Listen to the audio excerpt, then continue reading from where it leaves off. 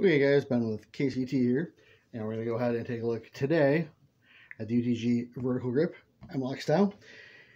So we'll go ahead and take a look at what it is, what it isn't, how big it is, how big it isn't, what it weighs, what it doesn't weigh, and what it does stacked up to the competition, and we'll see if this is right for you.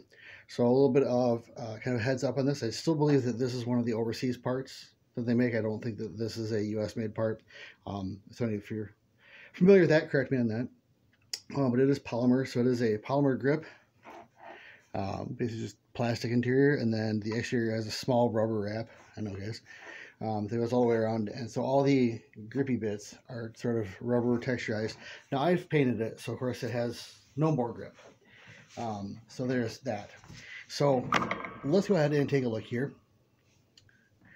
With the UTG grip, you can see there that it does take up just the one Mlok space, which is really nice that it doesn't spill into other spaces, so you can have accessories that would mount right up to you there. And when you put that on there, it doesn't like wiggle and like slide. Like you have the exact dimensions of that Mlok to go ahead and line up there. So what we'll do is we'll take it off and we'll take a look at it. Let's take a look at the rogues gallery of grips here. So here we have the SIG grip that comes with the tread grip kit. This is also hollow.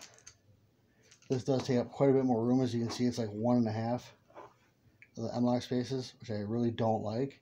I feel that these should all be basically one space, and there's not really a need to go too much further, because now you can't mount all the accessories maybe the way that you want them. Obviously you see that here's the UTG and the very popular BCM grip there at the canted angle, and then the Magpul old school RVG. So I know that it doesn't have the Mlok, but hey guys, come on, that's what we're working with here. So these are all hollow. There's nothing, they don't have like a bottom plate or anything like that.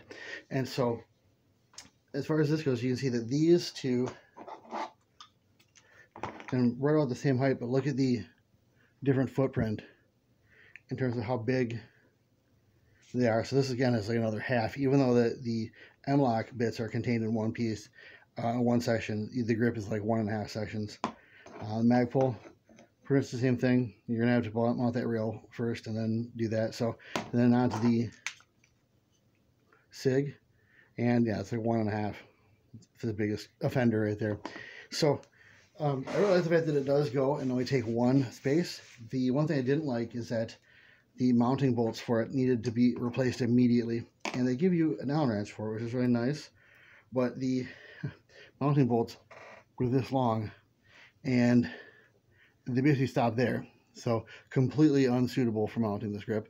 Only the tip came out, and so you were not able to actually get the nuts on the tip and actually get that going. So for me, it wasn't a big problem, because obviously I've got Mlok stuff all over the place. For a newer shooter who might pick this up, and admittedly UTG does not necessarily market themselves to the Chris Costas of the world, so you probably would be a newer shooter if you picked one of these up, perhaps.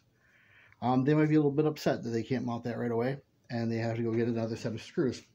So something to think about. These are just junk, basically. Just use them on whatever else, but they do not fit this in any appreciable way. You will have to go ahead and get your own screws. Put them out there.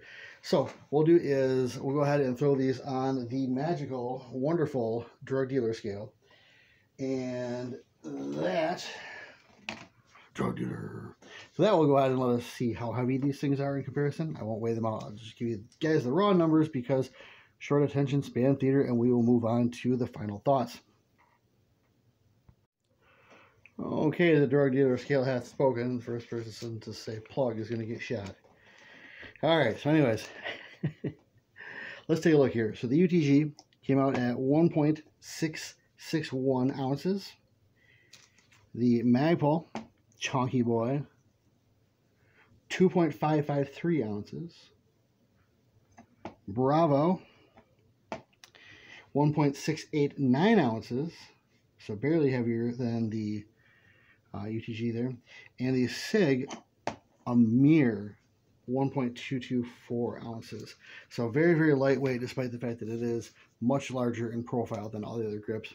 So obviously the Magpul is going to be a lot heavier. You got more locking stuff. You've actually got the rail attachment piece. So the more adequate way would have been to weigh the Magpul Mlok vertical grip, but I didn't have one handy, so it's okay.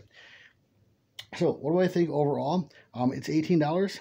It's not bad at all. I will be probably putting some grip tape on there and using that because I'm without all the grippiness from my awesome paint job, which you never see is wearing away, but we'll have that UTG logo there. But yeah, what's interesting too is that they do say that, oh, it's got different textures, which I didn't really think about, and I mounted it this way, and I really didn't like these lines here breaking up the grip. Mounted it this way, and the way that I hold the grip, oh, it feels great. It's going to feel even better when I throw that like skater tape on there. But I dig it, guys. I didn't think I would. I bought it just to see what it would do and what we guys would think about it, but I really, really like it for what it is. Again, I mean, you're getting almost the same weight as like the Bravo, but you're also not using up anywhere near that same space. And obviously the SIG, which is very, very basic, but it uses up so much more space. It's ridiculous. And the Magpul, I mean, it's awesome, but it's really long, really chunky, and also, I mean, quite a bit heavier than the other ones. So, yeah, I do like it. It goes very well on my lightweight build. It flows very well with the lines. So I would say this, again, it's $18. It's very, very lightweight. Seems to be pretty sturdy so far. And if you're looking for a vertical grip and you don't mind the fact that it's UTG, I would actually recommend this.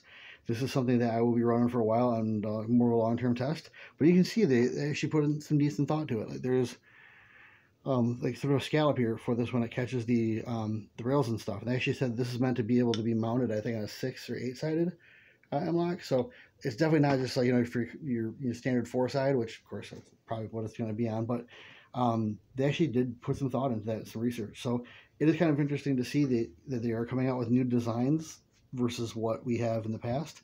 But yeah, I mean, right now I don't see any reason that you wouldn't want it.